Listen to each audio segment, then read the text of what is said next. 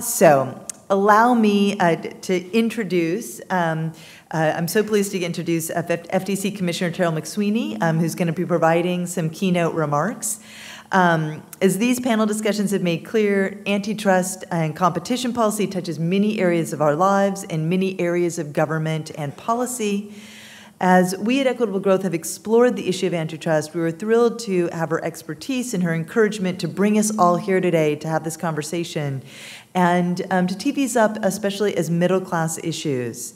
Commissioner McSweeny has been working on middle-class issues for a long time from a variety of posts across government, including executive, legislative, and regulatory. From her post at FTC, Commissioner McSweeny is playing an important role in bringing this focus into antitrust. She was confirmed in April of 2014, and prior to joining the commission, she served as Chief Counsel for Competition Policy and Intergovernmental Relations for the Department of Justice's Antitrust Division. Prior to that, she was Deputy Assistant to the President and Domestic Policy Advisor to the Vice President, advising President Obama and Vice President Biden on policy in a variety of areas, including healthcare, innovation, intellectual property, energy, education, women's rights, criminal justice, and domestic violence. In particular, she coordinated the White House's Middle Class Task Force, which was an initiative to create policies targeting the raising living standards for the middle-class families, which is headed by Vice President Biden, which is where I first met her.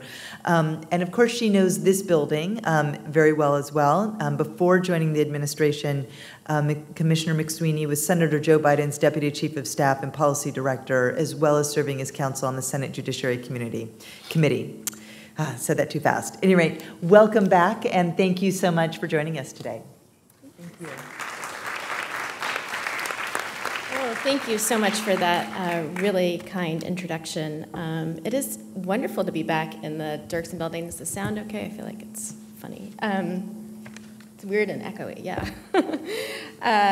And I really appreciate the leadership that Heather is taking on this set of really interesting policy issues, and that the Center for Equitable Growth is taking as well. It's absolutely terrific to have this dialogue this morning. Before I get started, I'm going to give you the standard disclaimer that we use at the Federal Trade Commission, which is that today I'm going to give you my own views. They're not necessarily the views of the Federal Trade Commission or any other commissioner. So buckle up, it's about to get wild. No, I'm just kidding, actually.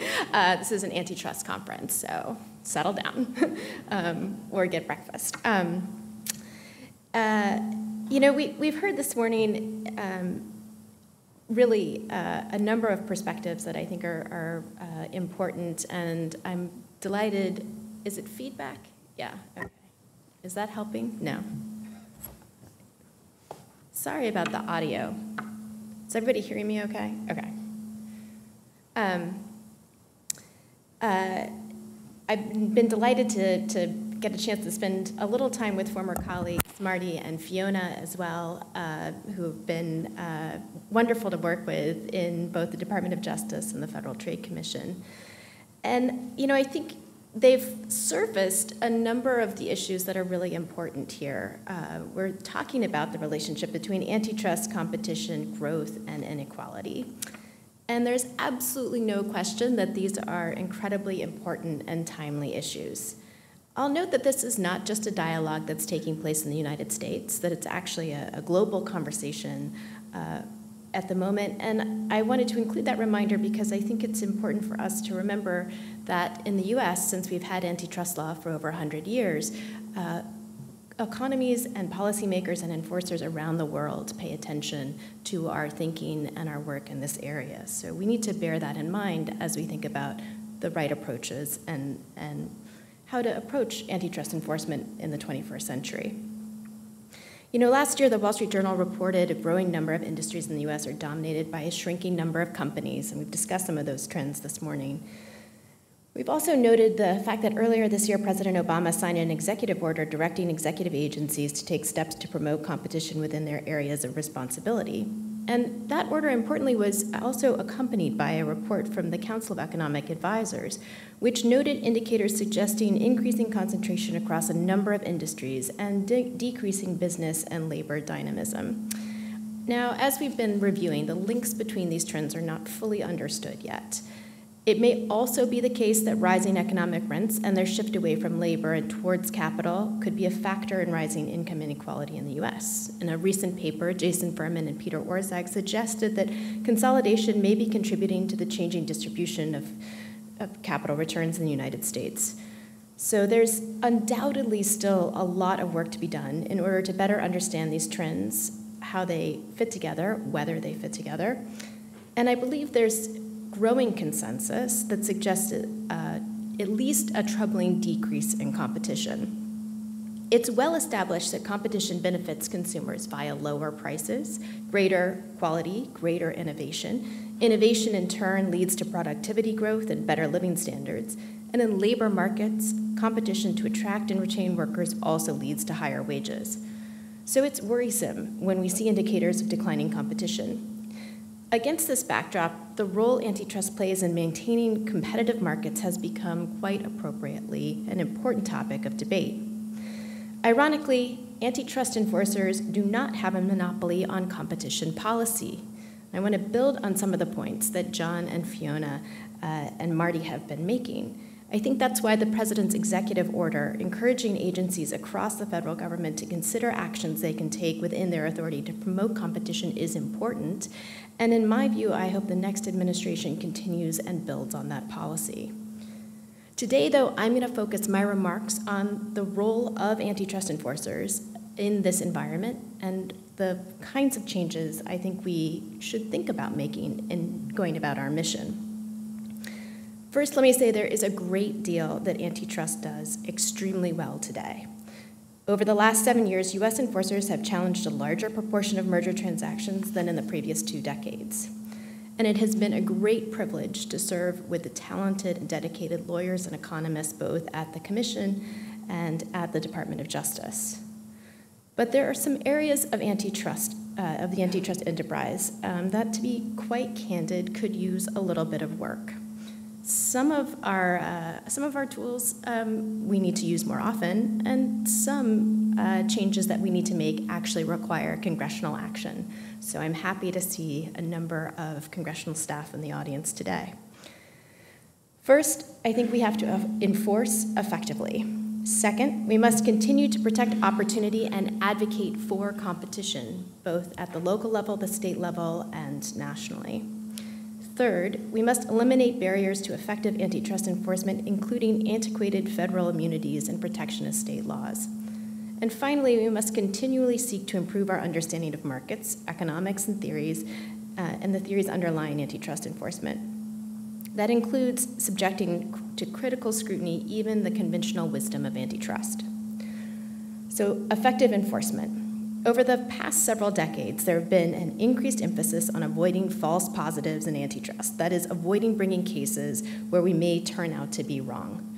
Some suggest that we've developed a bit of a preoccupation with false positives in modern antitrust law, and as a result, in close cases, if there's uncertainty about the future, the thinking goes, it is better to err on the side of letting the market tend to itself. These commenters believe that the intervention might threaten potentially efficient mergers or conduct. I don't subscribe to that line of thinking. There will usually be some uncertainty about the future. It is, after all, the future. The goal of each case should be to consider the best available relevant economic evidence and make the decision that leads to the best results for consumers and competition. That means a willingness to accept the occasional false positive. Congress certainly understood this when it drafted the Clayton Act in 1914 to prohibit agreements or business practices where their effect may be to substantially lessen competition. As the Supreme Court held in Brown Shoe, Congress used the words may be to indicate that its concern was with probabilities, not certainties. Forward-looking antitrust enforcement is as important and necessary today as it was in 1914.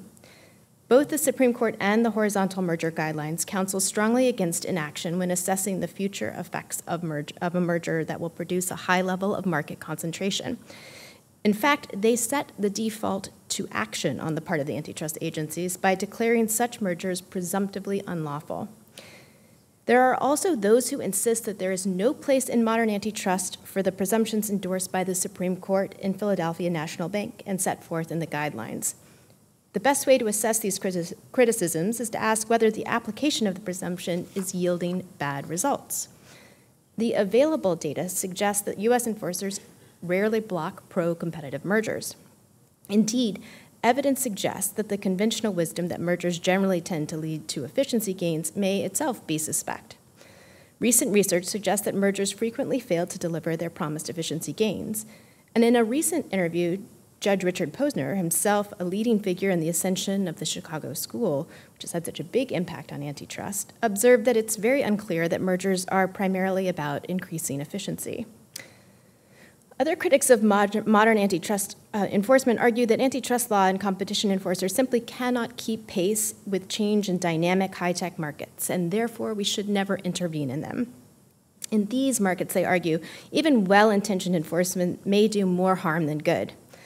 I believe that there is a broad international consensus, however, among enforcers that we should play a vital role in protecting competition in high-tech digital markets by preserving the process for innovation and keeping markets open for innovators, especially attacking barriers to entry. Competition enforcers should not turn a blind eye towards anti-competitive behavior in high-tech markets simply because we cannot predict the future with certainty. When we review mergers, horizontal mergers particularly, we must use all of the tools in our toolbox to assess the potential anti-competitive effects of them. This requires not just an analysis of price effects, but also how a merger impacts quality and innovation. Enforcers should consider all the available economic evidence, and now econometric models and merger simulations are very useful, but so are party documents and declarations by industry participants that shed light on how the market operates. While sophisticated quantitative tools are helpful, thank you, Marty, Fiona, John, for your various work in this area. We do rely on the economists in our enforcement mission. It's very helpful, especially when there's adequate data available. I think it's important for enforcers to continue to be mindful of the qualitative evidence, like contemporaneous party documents, that may sometimes be the best available evidence of a transaction's likely anti-competitive effect. Antitrust enforcers also should not abandon coordinated effects theories. Following the 1992 horizontal merger guidelines, unilateral effects analysis has overtaken coordinated effects as the predominant theory on which U.S. antitrust agencies challenge mergers. Perhaps one reason for this is that econometric techniques for predicting unilateral effects have developed considerably over time, and the guidelines now devote additional attention to them. While that may be true, coordinated effects analysis remains a valuable tool for enforcers in protecting consumers. It can be difficult in some cases to predict the precise point at which market vulnerable to coordinated conduct will reach a tipping point when coordination is more likely to occur. And once a concentrated market does reach a tipping point, there is little antitrust enforcers can do to remedy conscious parallelism and other forms of tacit coordination. And that's why, even though it requires prediction, when confronted with markets that are highly concentrated and vulnerable to coordinated conduct, enforcers shouldn't hesitate to act when factors that are likely to increase the risk of coordination are present. In recent years, enforcers have also had to demonstrate a willingness to challenge anti-competitive mergers.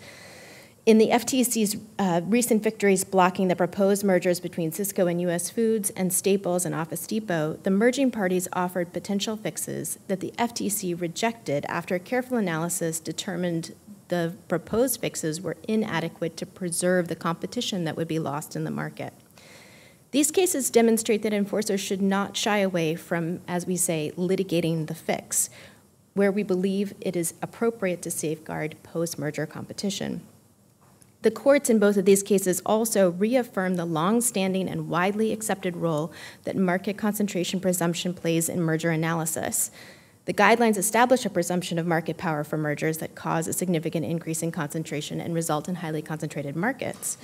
And moreover, the agencies and the courts continue to appropriately be skeptical of emerging parties' claimed efficiencies where the evidence demonstrates that efficiencies are speculative, not merger-specific, and unlikely to be passed on to consumers.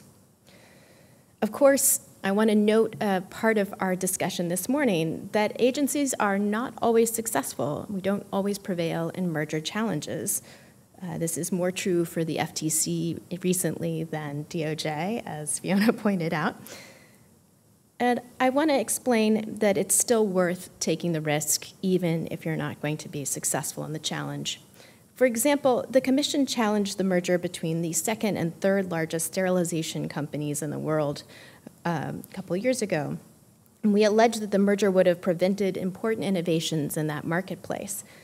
Unfortunately, we lost the case, and I disagreed with the court's ruling, but I think it shows an important thing, which is that the FTC is willing to take innovation seriously and proceed on a merger challenge on an innovation theory. It's also important, as enforcers, that we enforce effectively when we identify anti-competitive conduct. So moving on from mergers and into the conduct space, I think the FTC's recent track record is actually relatively strong. For example, for nearly 2 decades, the FTC has worked to stop anti-competitive reverse payment settlements where a drug company pays potential generic rival to drop its patent challenge and delay entering the market. The FTC's efforts met with considerable and sustained resistance from many in the industry, but in 2013, the FTC won a major victory at the Supreme Court in the activist case. Following the activist decision, the number of reverse payment settlements has actually decreased, which is a promising trend. And the FTC remains a vigorous enforcer. Last year, the FTC secured a $1.2 billion settlement in FTC versus Cephalon related to anti-competitive reverse payments. And earlier this year, the FTC filed suit against Indo and generic firms for entering into illegal reverse payment agreements to delay entry of generic versions of 2 drugs. Those cases are ongoing. I do think it would be helpful to clarify that all pay-for-delay deals are presumptively illegal, and there is actually bipartisan legislation from Senator Klobuchar and Grassley that would do so, that is pending in the Senate. While the FTC must continue to aggressively use its antitrust authority to prevent anti-competitive conduct and mergers that keep drug prices high, there are limits to what antitrust enforcers can do to counter high drug prices absent evidence of anti-competitive conduct. So I just want to underscore the fact that there are some areas where antitrust can be a useful tool and others, as was discussed on the previous panel, that are broader policy issues that require a broader solution. Conduct cases can prove especially challenging for enforcement agencies, and I think the previous panel really pointed out some of the risks and the uncertainty of this endeavor, and also the fear sometimes of creating case law that is, in our view, unhelpful. Oftentimes, there's no case law directly on point, and sometimes the cases themselves require substantial time, resources, and energy to prosecute. Though these types of cases do take a great deal of resources by the agencies and are not easy to win, I still believe that they are worth bringing. Competition enforcers also have a role to play in advocating for competition at the state and local level. Sometimes this takes the form of advocating on behalf of competition introduced by new entrants, but it can also mean safeguarding economic opportunity by advocating against prescriptive occupational licensing regimes. Take, for example, state occupational licensing laws. A White House report found that the share of workers subject to state licensing laws has grown 5-fold since the 1950s. There can be valid quality, health, and safety reasons, of course, for imposing licensing requirements on professions. But licensing laws can also reduce competition, harm consumers, and heighten income inequality by shifting resources from workers with lower income and fewer skills to those with higher income and skills. The FTC has focused its advocacy on commenting on regulations that may unduly restrict competition in certain fields, and especially when the licensing boards themselves are controlled by active market participants with the incentives to exclude others. The FTC has also taken enforcement action when these practices eliminate competition. And in general, I believe it will continue to be important for federal antitrust enforcers to express concern about state laws that thwart competition. The FTC has won 2 important Supreme Court victories in the last few years, clarifying the scope of the state action antitrust immunity, which can be an unhelpful way to protect anti-competitive conduct, both in North Carolina State Board of Dental Examiners and in Phoebe Putney. And I think we need to actually continue and increase efforts aimed at these potentially anti-competitive laws. Unfortunately, it's particularly true in healthcare at the moment. For example, we continue to advocate against certificates of public advantage, or COPAs, cooperative agreements, and other state legislation granting broad antitrust immunity to healthcare providers. These laws, no matter how well-intentioned, are unlikely to replicate the significant benefit of competition in local markets. And indeed, unfortunately, I think Marty noted this, especially this morning, we see a growth in this kind of law that really can undermine competition, especially in healthcare markets, and really could have a long-term consequence that makes it very difficult for creating a structure that becomes competitive again. So finally, I want to talk a little bit about some of the antiquated federal immunities that are still on the books and make a plea to some of you that have the authority to work on changing them to work on those laws. It's something that we don't talk about a lot, but I think it's worth addressing, especially since we're here on the Hill. Antiquated federal immunities are really a barrier to effective antitrust enforcement in a lot of sectors. The McCarran-Ferguson Act, for example, exempts the business of insurance from the reach of antitrust laws. Now, Congress passed McCarran-Ferguson more than 70 years ago, and at that time, the concern was that antitrust might preempt state regulation. But this concern makes little sense today. McCarran-Ferguson is just one of many industry-specific exemptions that carves out antitrust laws. These exemptions and immunities may have made sense when they were created, especially if the industries were closely regulated. But many of the exemptions have held over despite deregulation of the underlying industries, including freight rail, common carrier activity, and agriculture. And it leads to gaps in antitrust enforcement. For example, the rail carrier mergers are exempt from antitrust law falling solely within the jurisdiction of the Surface Transportation Board. And in the 1980s, the STB actively encouraged rail carriers to merge in order to rationalize excess capacity. So the number of major rail carriers in the United States fell from over 40 to just 7 between 1980 and 2000. And in the late 1990s, the STB approved mergers that reduced the number of major rail carriers from 3 to 2 in the western and eastern United States.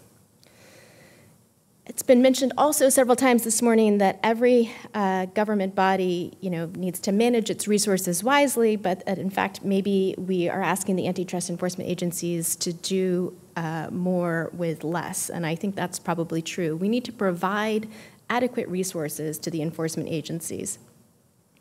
If you think about it, antitrust litigation, as we've been discussing, is an expensive undertaking. And we've also seen a rise in global M&A activity, surpassing $5 trillion for the first time ever last year. We haven't seen the corresponding increases in budget for the enforcement agencies, although the administration did propose an increase in funding of the FTC and Antitrust Division by 10%. I think that's a good first step, but certainly more resources are needed for the agencies. Finally, I think it's important for us to continue to develop frameworks that keep pace with our changing economy. The FTC has given us this authority from its inception to study trends in the marketplace in order to develop its expertise as our markets evolve. And this mandate has actually proven crucial to the FTC's ability to keep pace with new technology and the competitive implications of innovations. We conduct workshops, we solicit comments from industry participants and stakeholders. This improves our knowledge base and it adds to the information available to help our enforcement actions, but also to policymakers as well. This morning, in fact, we've just released our study of patent assertion entities, so it's on our website for those of you following that issue closely. Provides some, I think, helpful recommendations to those of you considering patent reform legislation. I think we need to continue to use that tool. Right now, we're studying the effectiveness of our remedies in merger enforcement, and I'm hoping that that study will be out later in the year and that it will inform our practice in that area and help us understand where we are doing a good enough job and where we need to improve our approach. And we've also really been joined in this endeavor of trying to understand trends by researchers and academics who share our goal of protecting competition and making the economy work for all Americans. Professor Kwoka's recent study of merger retrospectives, for example, has shifted the conversation about modern merger enforcement, whereas before much of the academic literature focused on the theoretical dangers of blocking pro-competitive mergers, Professor Kwoka's empirical work found little evidence to support those concerns, and his work suggests that our focus should instead be on the dangers and costs of false negatives. Other recent studies suggested that when few investors own substantial shares of multiple firms in a concentrated market, it can lead to higher prices in that market. And I think more research is needed on this topic, which is going to be very important potentially going forward, as Fiona noted. I think I wanted to just close by adding a couple of ideas for areas of research, because this is a conference about research and some of the work that we need to do in this area. I'll say first, I think vertical issues don't always receive the attention that they should, and I welcome research on potential for the harm arising from vertical conduct. The current vertical merger guidelines were last updated by the agencies in 1984, and they no longer reflect the practice of enforcers or the best analytic frameworks for analyzing vertical issues. I believe we need to do more work in that area. And second, big data and algorithms are likely to play an increasingly important role in how prices are set in countless markets in coming years. I think we need more research into the competitive implications of these developments, and we need to understand them better and have them inform our enforcement mission. So lastly, I'll just say that I think it's worth re-examining even those principles and premises that are sort of received as the conventional wisdom in antitrust. Many antitrust practitioners subscribe to the notion that a monopolist can only take its monopoly profit once, and so we don't need to worry about tying, for example.